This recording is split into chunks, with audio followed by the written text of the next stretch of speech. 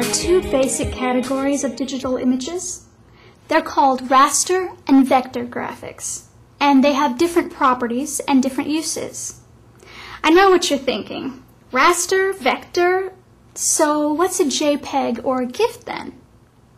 All the other specific file types like GIF, JPEG, PNG, EPS, and Flash fall into these two categories. Let me explain. Most images you see on the web are considered a bitmap or raster graphic, a map of the bits or pixels. And for the most part, they look great. See? Fine, right? However, when you go to enlarge a bitmap, it can become pixelated or blocky. Not so nice anymore. If you wanted a graphic that you could rescale without losing the quality, you would want a vector graphic instead of a raster graphic. In this video, we're going to discuss the differences between raster graphics and vector graphics. Each of them has its pros and cons, so knowing more about them ought to help you choose when to use each type. Raster graphics are digital images that can be created and manipulated in graphics programs like Adobe Photoshop, MS Paint, or IrfanView. Raster graphics are made up of pixels, the smallest dot that can be represented, and each one represents a color.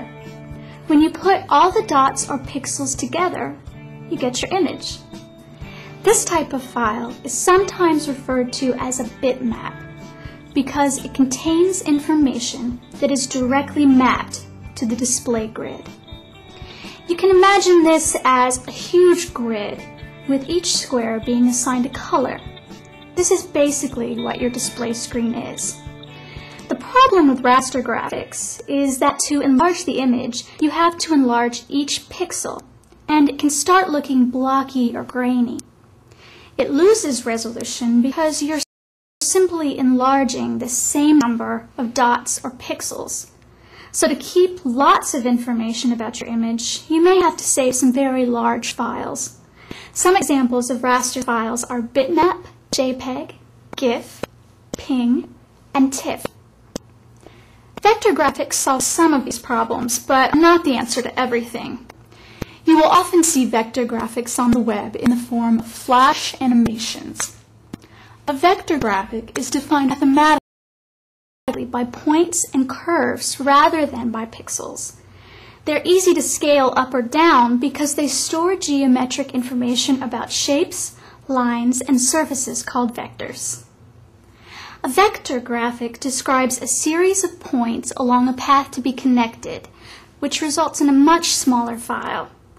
Now, instead of saving information for every point in a circle, you just have to save information indicating that it is a circle, and it is of this size and this color. This takes up much less space in a file than all the color and pixel information in a raster.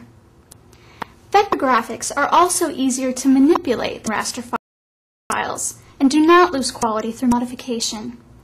You can use programs like Adobe Illustrator, Flash, and CorelDRAW to create vector graphics.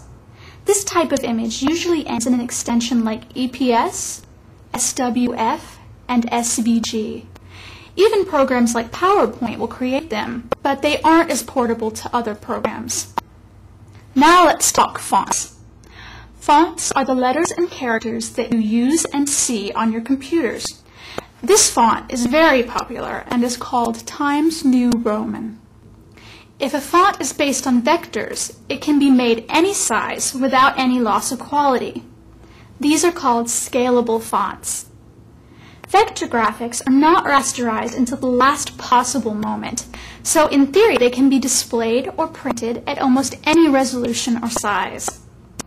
So while most of the images you work with will probably be raster images, like those from a digital camera, scanner, or paint program, there are many important differences.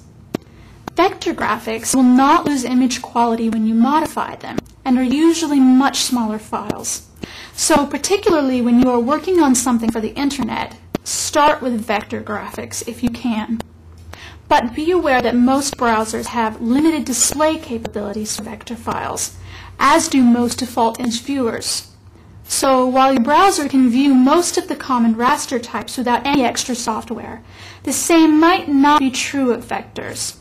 SWF or Flash files are supported within web pages, and PDF files try to store as much of their content as possible in vector format.